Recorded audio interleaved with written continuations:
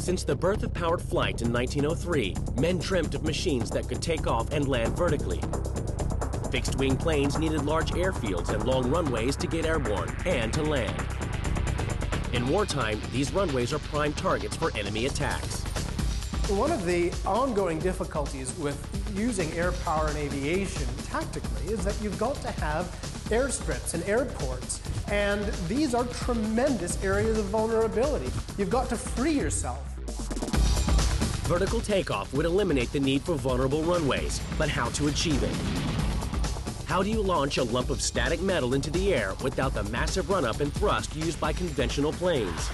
The answer lay in rotary flight. As far back as 400 BC, Chinese children understood the basic principles of rotary flight. The Chinese top consisted of feathers at the end of a stick, which was rapidly spun between the hands to generate lift and then released into free flight. By the early 20th century, feathers were out, blades were in, as inventors began applying the principle of rotary flight to machines made of wood, metal, and canvas. In 1907, Frenchman Paul Cornu became the first man to take off vertically. The first person to get off the ground in what we refer to as a helicopter was a French bicycle maker named Paul Cornu. He designed a double rotor helicopter with a 45 horsepower engine that ascended vertically. He's pretty well accepted as the first person to fly in a helicopter. Cornu only spent 20 seconds in the air, but in that short time, he'd proven that vertical takeoff was achievable. The next step would be to find a way to stabilize the airframe in flight. One of the first problems was the helicopter's tendency to flip over as soon as it moved forward through the air. As it moves forward through the air, the rotor that's going forward sees the air moving much faster than the rotor that's coming aft. The result is that that side of the rotor that's going forward creates more lift than that side of the rotor that's moving to the rear.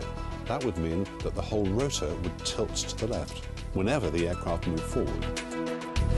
In the 1920s, a Spaniard, Don Juan de la Cierva, solved the problem.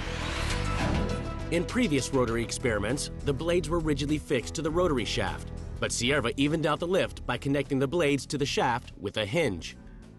He discovered that if you allowed the blade that was going forward to flap upwards and the blade that was coming back to flap downwards, then you would even out the lift from one side of the rotor to the other, so that the aircraft would fly along relatively in level flight.